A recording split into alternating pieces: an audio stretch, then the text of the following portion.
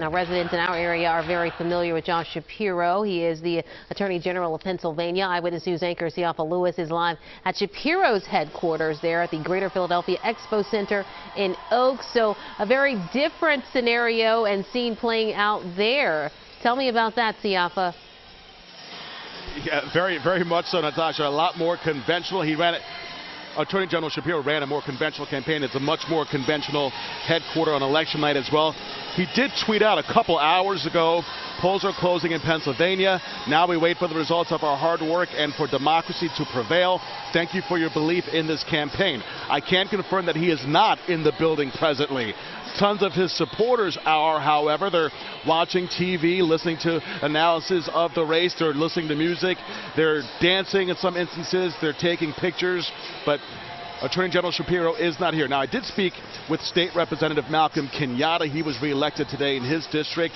He had this to say about Shapiro compared to Mastriano.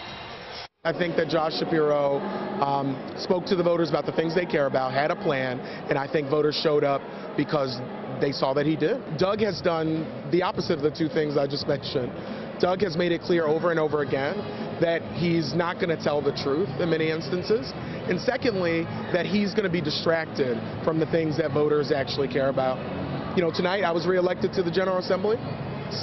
State Senator Mastriano will be coming back to the General Assembly. And I hope that he comes back serious about addressing the concerns that people have.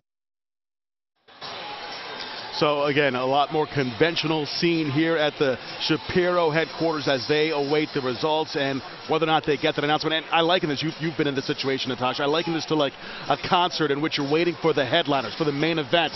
Lots of people here, they're having a good time, but they're waiting to see Attorney General Shapiro and whether or not he gets a new title tonight. We'll send it back to you. All right, Siafa, thank you very much. We'll be checking back in with you as well.